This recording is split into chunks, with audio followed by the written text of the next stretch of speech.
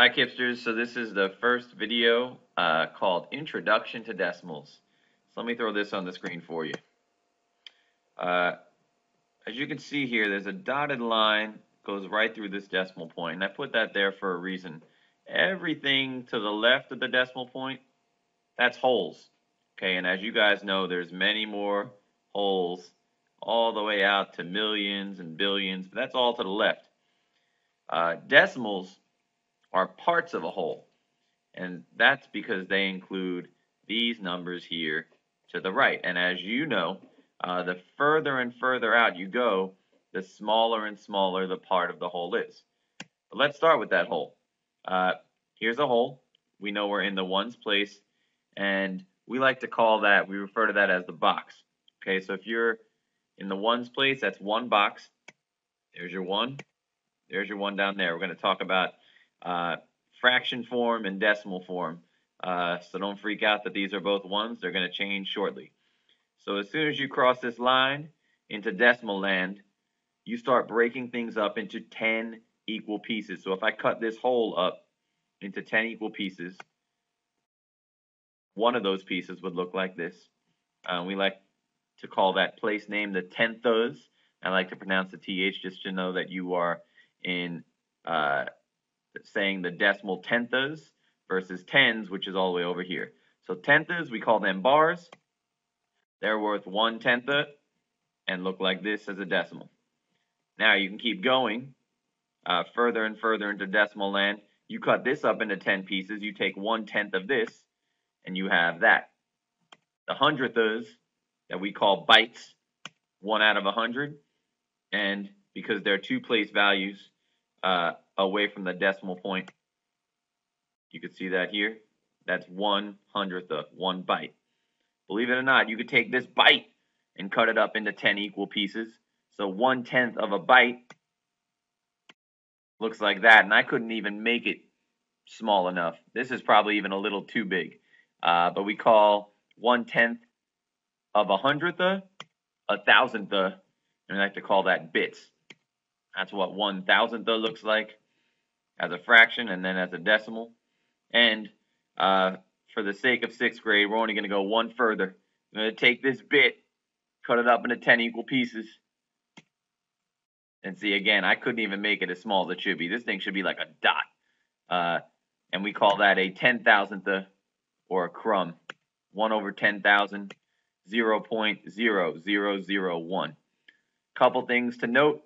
Every time you move to the right, you're getting 1/10 as big. And every time you move to the left, you're getting 10 times bigger. So it takes 10 bytes to make a bar. It takes 10 bars to make a box. And if you think about it, if I ask you how many bytes, how many of these does it take to make a box, it would be 10 times 10, which would be 100. Okay? The most important thing, though, is to know that these continue to get smaller. These are all parts of one whole. And as you move to the right, you're getting 1/10 as big. All right. Now we're just going to focus on these place names and see how well you can go about memorizing them. So on this next slide, I leave this blank, and I'm just going to be highlighting a place, and I want you to call out the name of that place. Ready? Okay. What's that place? Thousandth is correct. All right, I'm going to stop saying them. I'm just going to flash them on the screen. You got to call it out as soon as you know it. Okay, go ahead. Good job.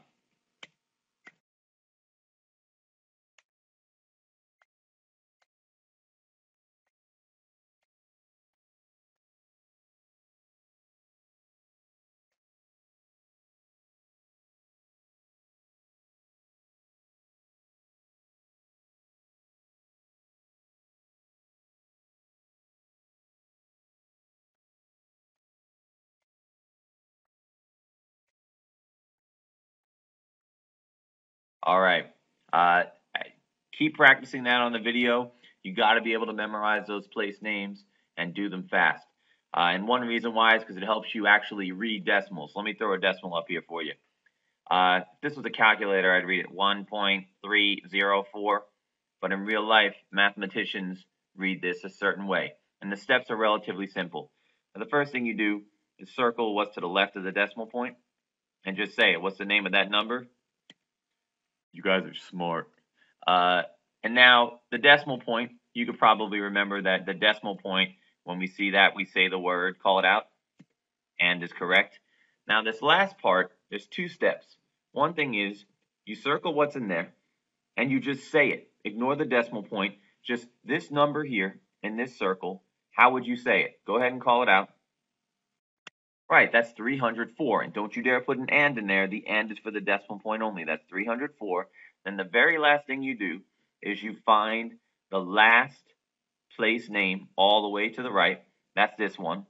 And you just say what name it is. What's that last place name called? Go ahead, call it out. Thousandths is right. So all you do, the full name of this is 1 and 304 thousandths. Let's try another. Okay, here we go. First thing you might notice is that there is a 0 to the left of the decimal point. So in this case, what happens is you do not need to say, although you could, some people go 0 and that's not entirely necessary. So we're just going to skip that part and go right to there. Okay? What number did I just circle? Go ahead and call it out. 300 is correct. You don't say 0, 300. If you saw this number, it would be 300. Same thing as always. Go to the last place name. Call out. What is that last place name? 10,000ths is correct. So this number, this decimal, read out loud, is 310,000ths. That's exactly how you say it. I know it sounds weird. Okay, take out your paper now. You should have this for guided practice. So make sure you have that copied down. And now what I'd like for you to do is on your computer, on YouTube, please press the pause button. And I want you to work out this problem and write this problem in Word form now. So go ahead and press pause. No, seriously, I'm waiting. Press pause.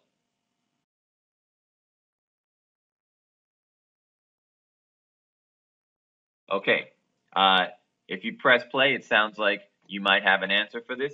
So let's check it out. Should have circled the 5 first and called that 5. Decimal point is and. Circle that next. That should be 31. Last place name is thousandths. If you got that right, nice job. If you didn't, go back and watch the video again and see where you might be making a blunder. For now, you have 5 problems to do on your own. You can see them here. I would definitely pause this screen because I'm about to peace out. So pause this, write these numbers down carefully, copy them down carefully, and write each of them in Word form. There are no shortcuts. Call me if you need any help. Deuces.